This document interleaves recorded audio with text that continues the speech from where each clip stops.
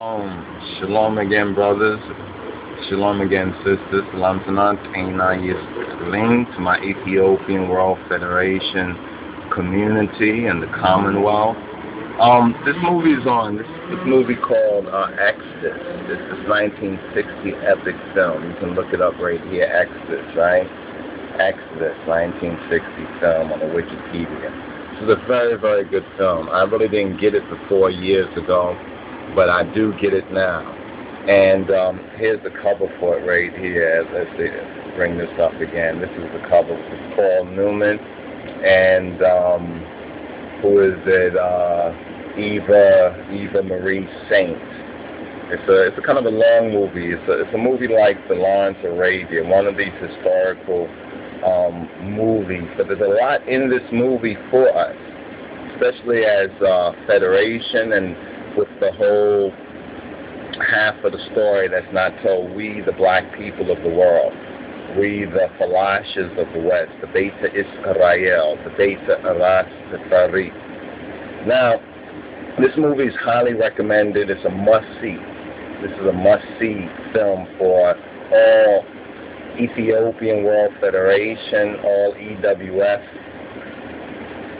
brothers and sisters. I mean, this is really serious. I would like you to check this out. We're going to go into more of this right here. This is some scenes from the movie. In fact, even in this movie is a picture of Haile Selassie, the coronation picture. They're going to go to Jerusalem in this film, you know, where there's the Ethiopian Orthodox Church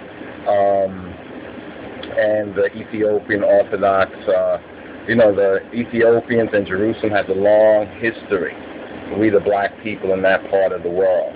And it's known that we've been native to that part of the world. You see it in the Bible. Exodus chapter 8, the Ethiopian eunuch who was in Jerusalem for Pesach, or for the Passover. So this movie speaks about the Haganah, right? The Haganah, right? The Haganah rebels, and how the European Jews fought for a homeland for their people. So the connection here should be obvious with the land grant of the Emperor of His Majesty Kedemawi Haile Selassie, we the black people. So don't believe the lies of the spies.